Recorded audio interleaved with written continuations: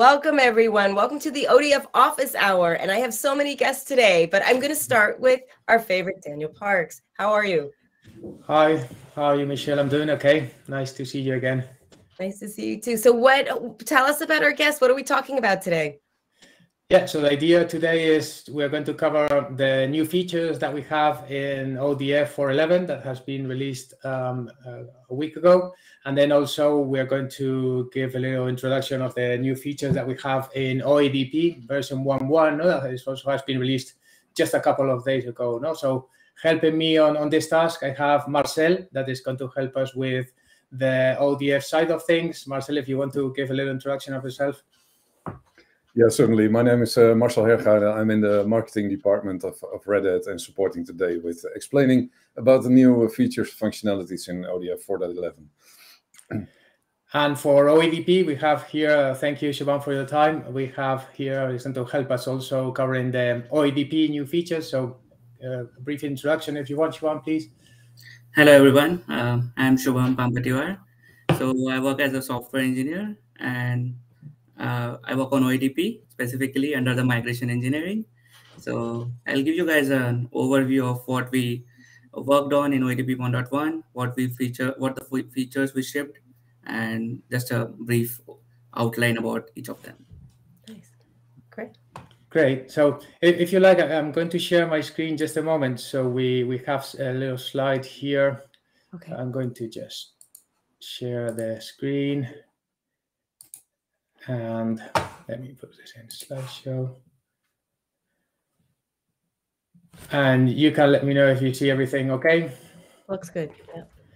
Okay, so just while we go through the features, we have some slides to give us a little idea of the new features that we have. The first thing that I wanted to cover very briefly before we start with the cool new features that we have in ODF is just a warning or something that we have to take into account is that currently with ODF, with the version that we have right now, that is 4.11.0, it's not possible to upgrade from ODF 4.10. So for customers that are running ODF 4.10, at the moment, with this current release that is GA, we are not able to do an upgrade. This is because we found a bug in Red Hat Ceph storage that, as you know, and we have already spoke about in other shows, really Ceph is the storage layer that is underneath ODF. And in one of the components that is called Reader's Gateway, we found a little issue that is blocking the upgrades from 4.10 to 4.11 right now. So if you're new to ODF and you want to deploy 4.11, you are fine to go. If you're a 4.10 customer and you want to deploy a new cluster with 4.11, that's also perfectly fine. In the near future, I think that is going to be very briefly, once we are able to ship ODF 4.11.x, a maintenance release that includes Red Hat Ceph Storage version 5.3, where the bug is already fixed, then we will be able to do updates with no issues. So just that little warning or advice there before we begin. And now I will give the turn to Marcel so he can start covering a little bit the new features that we have in ODF. Go ahead, Marcel. Thanks a lot, Daniel. And first of all, I would like to start with the multi-cluster monitoring with RHACM. And now you might think like, okay, what is this ACM about? Well, actually, it is a management tooling. And it can be used for multi-cluster Kubernetes lifecycle management, policy-based governance, risk and compliance management, and also the application of lifecycle management for applications. So what does it provide? It provides you with an end-to-end management visibility to manage your Kubernetes environment. You can deploy and maintain day 2 operations of business applications that are distributed across your cluster landscapes. Clusters and applications are all visible and managed from a single pane of glass, or from a single console, if you will, with built-in security policy management. And it can also help you with multi-cluster networking. It provides cross-cluster network infrastructure with Submariner for direct and security-focused communications. So this is in a nutshell what ACM is about. And now move on to the capabilities that are introduced in the ODF 4.11.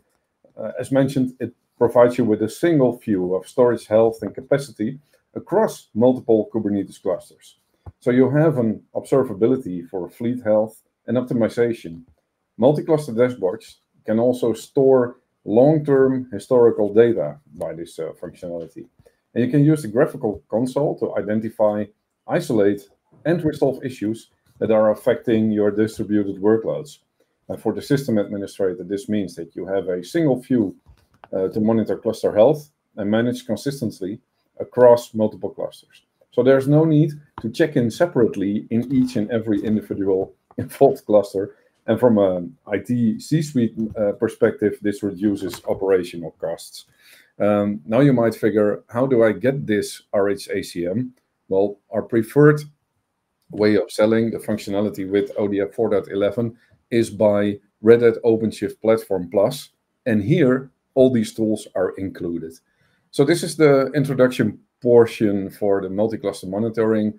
I hope we gave you a little insight on what it is, what you can do with it. And there's, of course, a lot more to it. Can go in way more detail, but there is no time to do so today. So a little introduction and how it relates to ODF 4.11.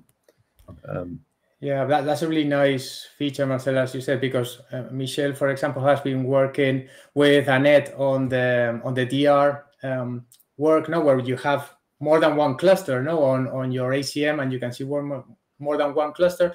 And the really nice thing now is that from that single pane of glass, as you said, from that ACM, you're going to be able to monitor all of your storage metrics, dashboards, and everything from one single place. About, in this case, like DR, for example. So that's a really nice feature. If you like, I will continue with the MCG, the multi-cloud gateway GA features that we have in 4.11. These are small things that we have included, but I would like to mention them now. With MCG now, we can have the account credentials changeability option. This really makes reference to that we are able to replace or to reset the admin account of MCG, or even any account. So if you remember, when we deploy the multi-cloud gateway, by default, we get an admin user with a password. Now it's really easy with the Nuba CLI to change that password without affecting the functionality of MCG. And in the same way, we can also switch or replace the authentication keys. So as you know, when we want to connect to an S3 endpoint, we need an access key and a secret key, that is going to authenticate us and is going to allow us to get access to our object storage. Now we can very easily, again, with the Nuba CLI, we can rotate those access keys and secret keys, and it will also take care of our object bucket claims. So let's say that you have an application using an OBC, an object bucket claim. Using the Nuba CLI, we're going to be able to change the access key and the secret key. That is really nice for security reasons, if it has been compromised or anything. And that would also change the secret in our namespace. So the next time we restart the pod, it's going to start using the new access and secret key completely transparently for us. So that's a really nice feature, especially related to security. And the last one that I have here for MCG, this is also related to security, and it's in regards of the S3 route. By the route, we mean the ingress controller. So when an application, when somebody wants to access from outside of the OCP cluster to the S3 endpoint, we need to go through the ingress or through the route that we call the OCP route. And what we have the option now of configuring is specifying if that connection has to be HTTPS or it can be HTTP and HTTPS. So we have the option of forcing all of the clients to use HTTPS, or to maybe do a redirection. That wasn't possible in the past. So these are small features, but really nice additions to MCG that we have now GA and ODF 4.11. And Marcel, I don't know if you want to go into the tech preview issue topics that we have. Yeah, that's okay. So we are going to address shortly the new functionalities that come with ODF 4.11, which are regional DR, Metro DR, Metropolitan Disaster Recovery. We'll touch on the single node solution, new functionality being introduced here and to be extended in further versions of ODF, and we'll touch on NFS 4 support. So please, Daniel, if you can go ahead to the next slide about regional DR. So we'll have a look at what this actually offers. So what's being offered here? This is a protection against geographic scale disasters. Well, what does that mean? That you have two different data centers where you maintain on both end clusters, and you synchronize the data and your application and workload data to the other location where it's kind of hot standby. The data is being replicated, and you are able to restore the application and the workload on the other location in the case of a disaster. So why is it important? Protection of application when a disaster strikes at the geographical location. How do we realize this?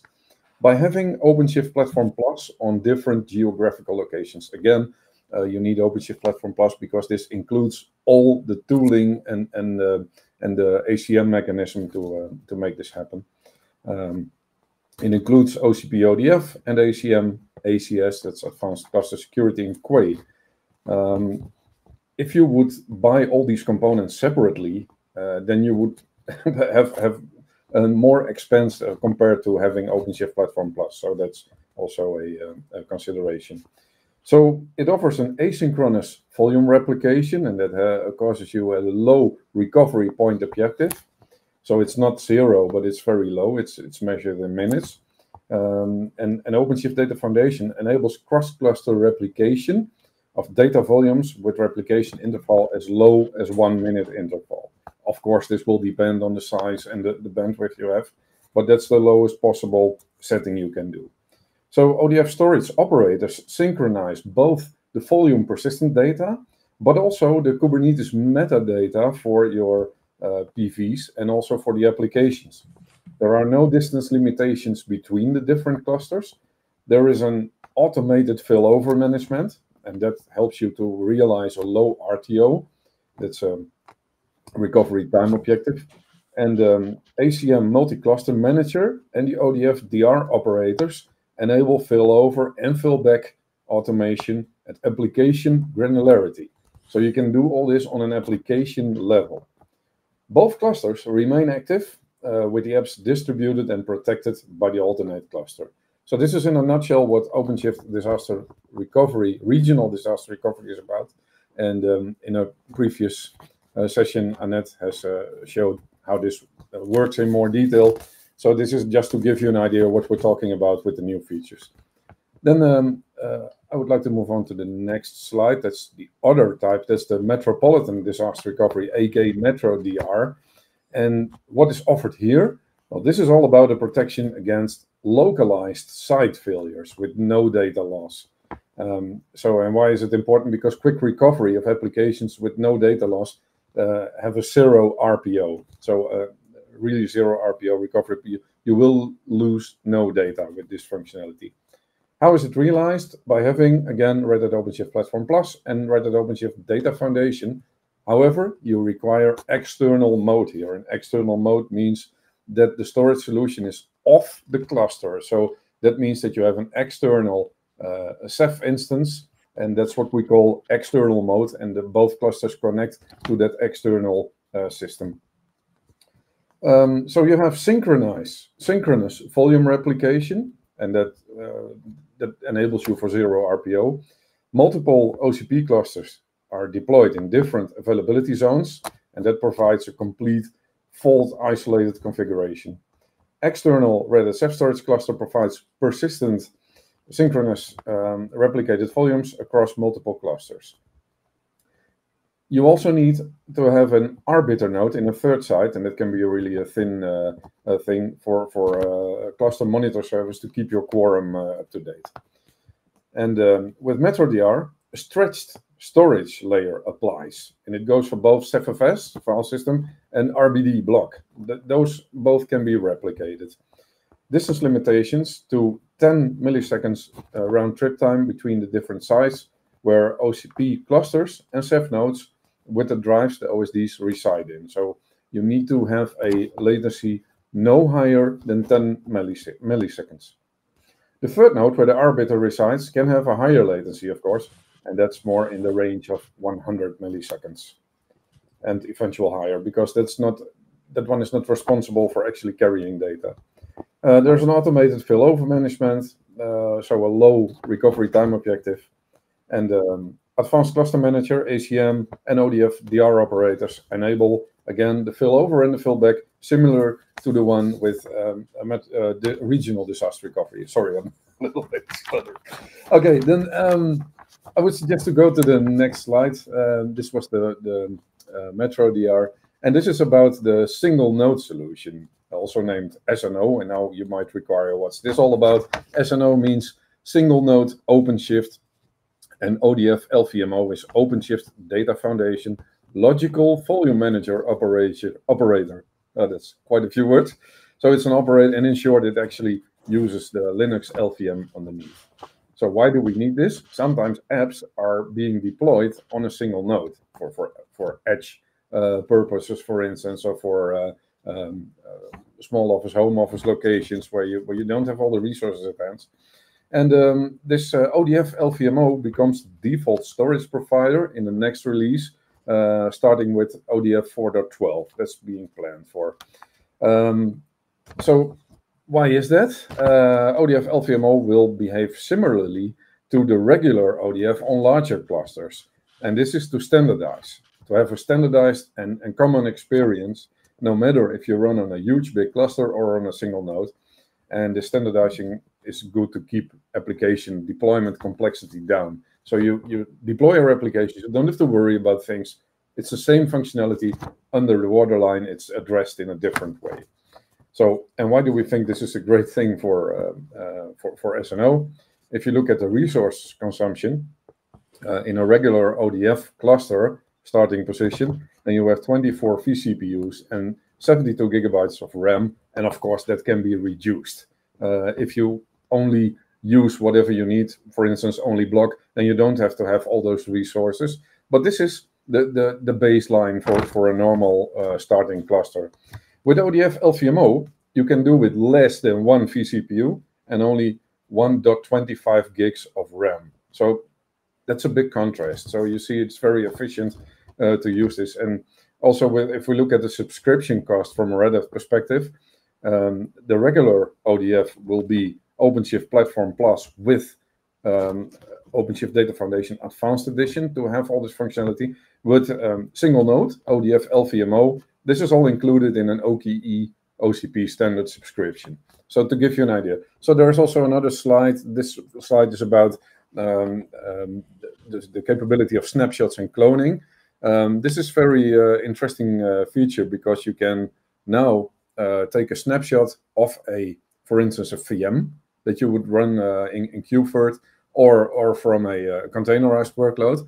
And with the cloning capability, you can reproduce that very quick and fast to have multiple instances or a point in time. And it's all dynamically proficient. So in a similar way that you would do normally with the standard cluster. And you have the ability of snapshots and cloning with the single node. This functionality is currently in tech preview state, but it's planned to become fully available by the end of this year, talking about the December timeframe in ODF 4.12. I think this was mostly it from my side. So did I miss something? What I would add there, Marcel, just speaking about SNO, or SNO and these new really nice features like a snapshot and cloning that really is the CSI drivers, is that it also opens, let's say, it opens a possibility of using OADP that we can have Shubham now tell us about all of that. But now that we have CSI snapshots and clones, we can work with OADP, and that gives us the possibility of having backups and restores on SNO clusters. That when we are speaking about single node OpenShift, that we normally have a single point of failure, or really we don't have HA because we have a single node, maybe having that possibility of doing backups and restores to a central location when we're working in the edge can be very, very interesting. But we can speak about that with Shubham just in a moment. Yeah, I didn't want to get the grass out of his way. So, but thank you for adding that. And that's OADP now also has native capabilities, but there will be more details later on.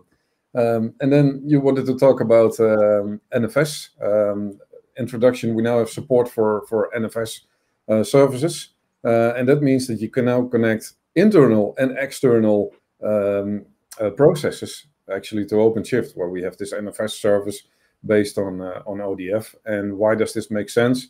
Sometimes you have workloads that require NFS access to storage, and therefore they weren't capable to run in OpenShift because of combined with ODF because of lacking this NFS functionality. And now this is all possible.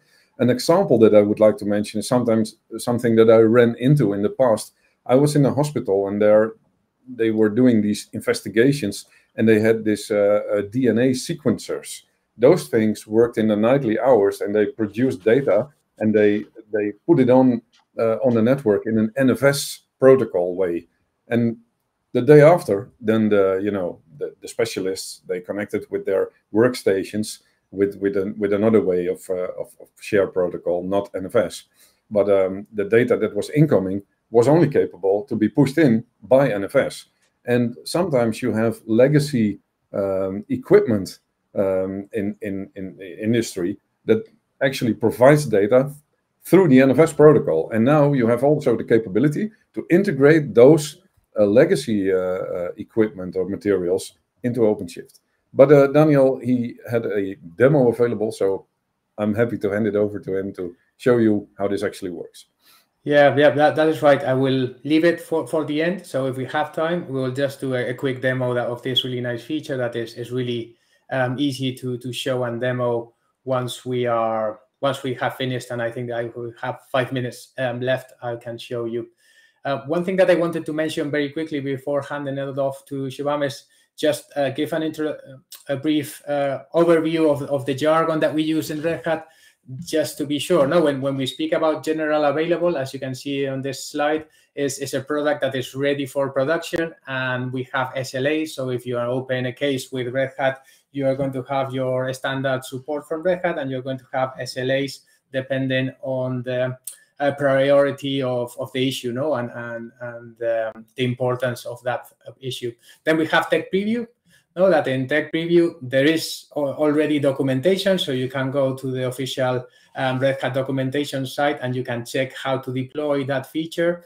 But we don't have any SLAs for support. Maybe you can open a case and you will get like we will say like a best effort from support. They will try and help you out, but you have no SLA support, so it's not really recommended for production.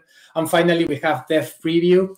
In dev preview, let's say that the technical bits for the feature to work are in the product, but you don't have any documentation and you don't have any SLAs, as you could imagine. So just to give a little overview of these topics that we have when describing the features. And Shubham, if you want to go ahead and cover OADP, please. Yeah, sure thing. So just to revise a little bit, what is OADP? So OADP stands for OpenShift APIs for Data Protection. So it basically enables backup restore operations on OpenShift container platform, and we can use it basically for any stateful app or a stateless app, like without PVs or all with all the native KDS resources and everything. So all in all, it's a backup restore operator. So regarding OADP 1.1, right? It has been a pretty huge release. It was released last week, like on September 1st. So a pretty huge milestone. So in OADP 1.1, we basically shipped 2 GA features and 1 tech preview feature. So the GA features are something which we worked upstream in Valero 1.9. So the first one is enable existing resource policy to Valero Restore API. So basically, currently what happens is there is no policy to be enforced on Kubernetes resources that already exist in the cluster. And if you're trying to restore the same resources from backup, right? So what happens is Valero skips over the restore of these resources which already exist in the cluster. So via this feature, we want to give the option to the user whether you want to overwrite these resources from the ones present in backup, right? So the use case which you can foresee for this is, let's say you have a production cluster and you take up backup regularly, and there is a backup cluster. with the manifest and the state. So in the production cluster, some operations, or like as the time passes, the state of the production cluster changes, operations takes place, and you might want to restore it to the prior version, right? So in that case, you'll use the backup which you had. But if you don't enable this policy, it will skip over the restore of the resources and the delta won't be overcome. So in order to overcome the resource delta or the cluster delta, you'll have to set this policy on restore as update, and it will try to override the resources and restore the state. So this feature can come in handy in that use case. So, Shubham, just to check that if I understood it correctly, no. So then, in the use case that you were speaking about, no, where you have an active cluster, and let's say that we have like a passive cluster, no, where we're doing in the active cluster we're doing backups all the time, and then on the backup cluster we're doing restore to keep up with the state that we had in the original cluster. Previous to this feature, once we did the first restore in that passive cluster, the next time that we did restores, they will be ignored, no? Because as you said, no, once it checks that the object exists, it will just skip it. And now we could do this use case, no? We could have this use case where we are all the time, let's say, backing and restoring to a passive site. So we have more or less the similar state all of the time, no? Yeah, you got it on point. That's exactly correct. Yeah. Great. So that's existing resource policy. So the next feature is, this was also something which we worked on Velero 1.9 upstream. So that's multiple label selector support to Velero Backup Restore API. This is pretty straightforward. So let's say in the Backup Restore API, you have currently a spec field called label selectors. That is a native Kubernetes label selector field. You can specify a label and you can use this as a criteria to collect the resources for a backup, right? So the limitation of this thing is, let's say you want to create backups based on a set of labels. So you will have to create a backup with each label, right? And this can be cumbersome at scale. So what we did was we introduced a new field called OR label selectors. So this supports OR logic. So you can specify a set of labels, and then what Velero does is it will try to collect the resources if any of the labels match with the resource labels. So if any one of the labels, basically. So you can create just one backup and you can expand the criteria of your backup and restore of resources. So that's pretty straightforward, and that's what we implemented upstream and brought it in OADP 1.1. So those were the Velero 1.9 features which we introduced. Now for the big thing. So this is a tech preview feature, that is OADP CSI DataMover. So this has been a huge ask, like pretty huge, from the users, from the customers, from field. It's like we have had a lot of traction for this, and basically we wanted this to implement like in the first Y stream as well. So currently what happens is, so CSI snapshots, right? Whenever you trigger a backup, let's say you have CSI volumes and you are using CSI volumes in your application. So basically CSI snapshots taken during the backup process are stored on the storage provider, for example, Ceph CSI, right? So these reside where the snapshots were taken, like on cluster. So that means that the snapshot data is not actually safe from disaster scenarios. Like when the cluster goes down, the storage goes down, and the snapshot data also goes down. In short, what you can say is the CSI snapshots are not portable or durable, right? So this is something which we wanted to solve, and CSI DataMover solves this. So in OADP 1.1, what we did is we basically modified the upstream version of Velero CSI plugin to copy the snapshots from cluster, like from on cluster, to backup target, that is like object storage, like Nuba or Amazon S3 or whatever your object storage is the backup target for your backup. So the snapshot data can actually reside outside the cluster, and in disaster scenarios, you can recover from the data. And basically, this is the data movement that we want and that we envision and have introduced in the tech preview feature. So that's really great, no, Shubham, if I can ask you, because then you can really have that wasn't possible before, like a full failure of your OCP cluster. If you have the data mover that is sending the data outside, you could just then restore, let's say, redeploy your OCP cluster, and then you can, let's say, install again the OADP operator that is going to connect to your external resource again once you set the connection to your target backup, no, and then you can restore the applications back to your OCP cluster. No, that would be more or less the workflow. Yeah, absolutely spot on. That is like getting the state to back whatever it was, right? Yeah. Perfect. Thank you. Is there anything else about OADP that you wanted to share? Sure. Yeah, just one thing to add, like, so we are continuously working, and we would love to have the feedback that we can get. So whatever feedback you guys can have, we can implement and bring it together in the next releases and our designs and implementations. Great. Thanks a lot. Just to finish from my side, going back to the summary of things that we had in ODF, I wanted to add that we have very quickly here one in-depth preview, the last one that is, again, multi-cloud gateway, and this is lifecycle deletion of expired objects. Really what this means for multi-cloud gateway, this is an AWS S3 feature. As you know, MCG is S3 compatible, and the idea here is that when you upload an object, you can have a policy that will tell the object to get deleted whenever it expires, no, the time that you set expires. You can also use this with object versioning. That is another feature that is available with MCG. And for example, you can say when I have more than 2 objects and 90 days have gone past, then delete that second version of the object. No, so it's really nice to have this feature so we can save resources and total storage space for our object storage, no, in this case, MCG.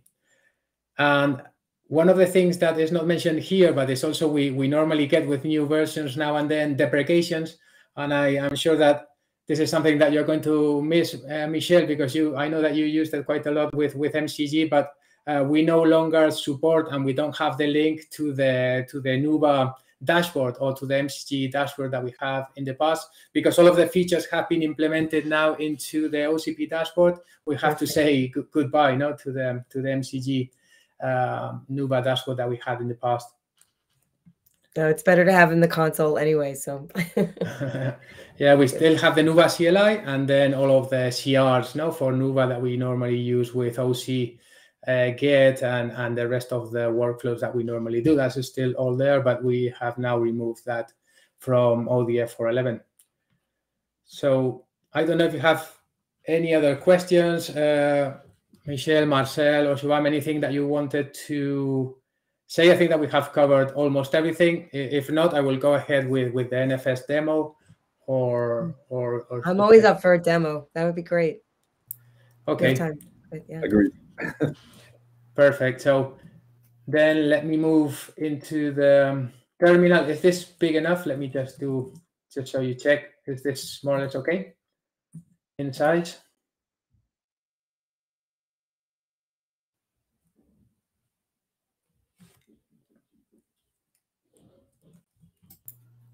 Sorry, let me remove this. If I enlarge the screen, I can see it, but I don't know how about others. But, that looks okay. Let me make it a little bit bigger. Okay, that was a little bit bigger. So then what I wanted to show in this quick demo is, as we explained, this new feature that is Tech Preview in ODF 4.11, and it permits us export an NFS share, and then we can mount that NFS share from inside the OCP cluster and also from outside of the OCP cluster. No? So we have those two possibilities. To give you a little bit of context, we have here an OCP cluster deployed that is running OCP 4.11, and we also have ODF deployed, as you can see, with version 4.11. No? So we are running the latest versions. And to enable NFS, once you deploy ODF to enable NFS, you just have to patch a couple of resources. The first one is the storage cluster resource. As you can see here, the storage cluster CR is one of the configuration CRs that we have for ODF, one of the most important ones. And as you can see here, the only thing that we're doing is really saying enable NFS. So I'm going to go ahead and run that patch. And also we need to patch the config map for Rook. Rook is the operator that deploys Ceph for ODF. Again, as we mentioned, Ceph is the brains for the storage layer that runs underneath ODF. And here what we are doing is that we are enabling CSI drivers for NFS. So two things that should have happened when we run these commands. We can just check with, let me move into the project of OpenShift storage first. This is where ODF gets deployed. And if we do OC get pods and we grep by NFS, we should see here two things. Now we have our CSI plugins ready. So we are able to map the NFS resources to our worker nodes. And also we have the Ceph NFS service or daemon running. So this is great. This NFS daemon that we have running is really based on Ganesha. Ganesha is an open source project that has been available for a long time and is really like a gateway. So it offers NFS exports on one side, and then it can consume many different storage layers or devices underneath. In this case, it's using ODF or Ceph, in this case that we have configured. So we are really running Ganesha under the hood. And also, if we check here, we should have a new object created that is called Ceph NFS. Perfect, this is also running. So really, if we want to now use or create an NFS share, an NFS export, what we need to do is create a persistent volume. And the only difference that we see is that now, once we have enabled NFS with those patches, we have a new storage class that is called Ceph NFS. And really exporting a new shared file system, a new NFS shared file system, is as easy as creating a persistent volume using this storage class. So let me go ahead and just create a persistent volume using the CLI. Here I have my YAML. As you can see, this is a normal persistent volume claim. There's nothing different here. I'm telling it that I want to use 10 gigs. And Daniel's getting a little staticky there. Can you repeat that? A little bit of that.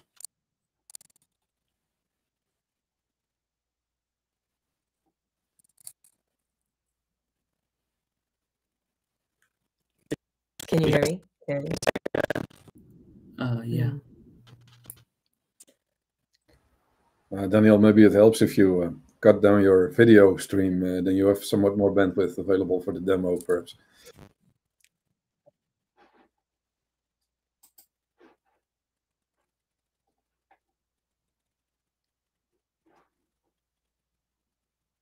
Let's try this. Hang on. There you go.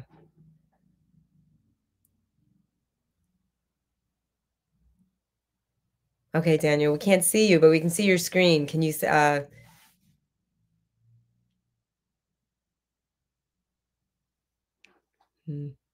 Can you hear me okay? Now I can hear you. Now you sound fine. All good. Okay. Do you want to share your screen again just to go through that part? Oh. Maybe he'll join us. Give him a second. Now I want to really see what he was doing. Hang on. That was just a teaser so far. Right. That's a trailer. Catch the rest in the next show. Oh, there he is. Hi. Okay. All right, you're back. Hi. Can you hear me now? Okay. No, yeah, something went very wrong there. Yeah. So let me just share my screen and we can finish off just a second where we were. We can continue. Sure. Okay. Yeah, so I think that I was at this point now when we were speaking about the persistent volume claim and how to really get a shared NFS export running. And we just need to create a normal PVC using the storage class that we have especially created for NFS. So we can just go ahead and do a create. And this will give us a PVC, as you can see here, for the NFS demo, that is 10 gigs in size. We can also do to actually consume it, because this is the only thing that we need to do to have the persistent volume and that share ready. The only thing that we need to do to consume it is create a pod. In this example, we could have a deployment or whatever we want. This is to consume the NFS share internally. So we want to internally from a pod consume this NFS resource. So as you can see here, this is just a pod object where we are using the persistent volume claim that we just created a moment ago, and that we are going to deploy very quickly. We get a warning there, but that's fine. If we do pod by NFS, we can see here that we have this pod, NFS export pod. And just to show you that it's actually mounting an NFS share, we can just go into that pod a moment, and I will show you the mount point. So here we have the mount point. This is the service. This is the exported file system ID, the NFS ID, and this is the mount point where it's being mounted. So it's 10 gigs inside. So this is the shared NFS file system being consumed from inside the pod. We can also just do mount, just to check that it's an type NFS4 mount. So this would be consuming it from inside, because it's NFS. It can be mounted by several pods without any problem. So it could be consumed by several different applications.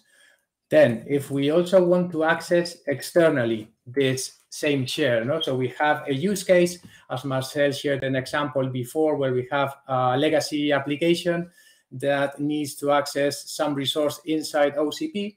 We could also make that work. So for that, the first thing that we need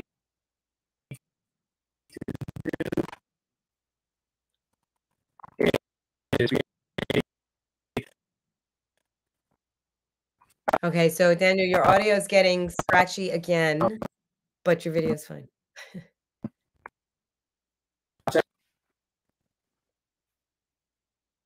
Uh-oh. Do you want to try reconnecting again?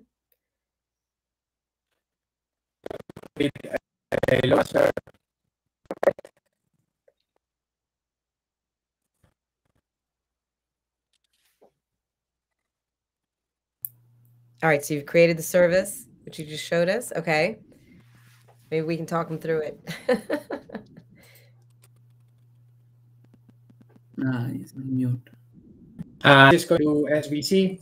Here, you can see that this is a load balancer service that is exporting port 24.9. And this, because this is AWS, this is really an elastic load balancer.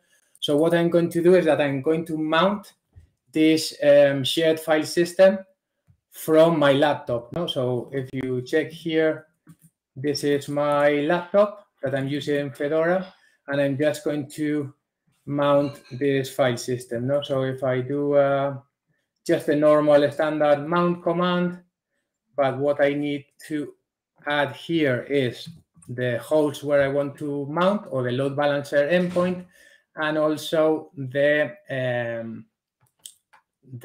ID of the NFS share, that I'm going to just get it a moment from the pod that we had here just a moment ago. So let me do bash as we did before, just to get the ID. There are other ways of getting this, but just so we don't take more time, I will get it from here.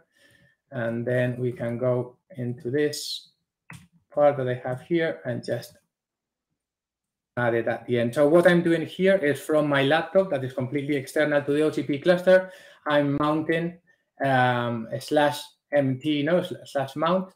So I'm able to consume the same data from my laptop. So here I have access to the NFS mount. Oh, and I could, sorry, we could more, for example, do hello, just pipe it to index.html, for example, and now I could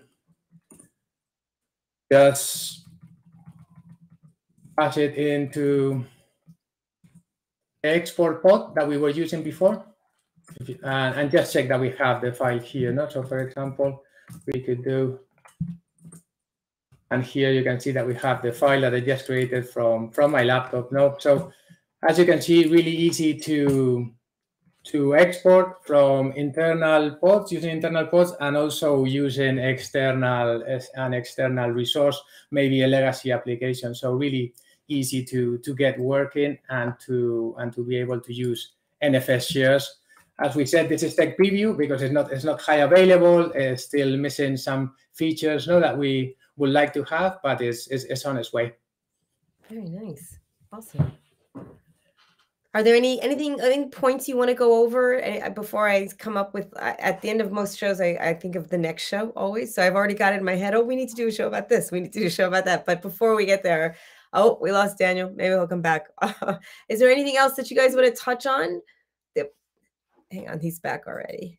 He's back. Yeah, sorry. Yeah, I lose it when I lose you. I can see you, but I can't hear you. You know, I lose you a little bit, but that's fine. So I was just saying, do you want to recap anything before I think about some future shows we might want to do? Yeah, we covered a lot. It was good. That was awesome. So anything came to mind? Maybe you got it. That's good. Yeah, there's a thing that we wanted to show that we have spoken about today, you know, that is really using SNO, no, like a single node OpenShift. Now that we have CSI snapshots, we can maybe do a demo with Shubham where we will do the OADP having an active site and a passive site. That is really fits really well with SNO, no?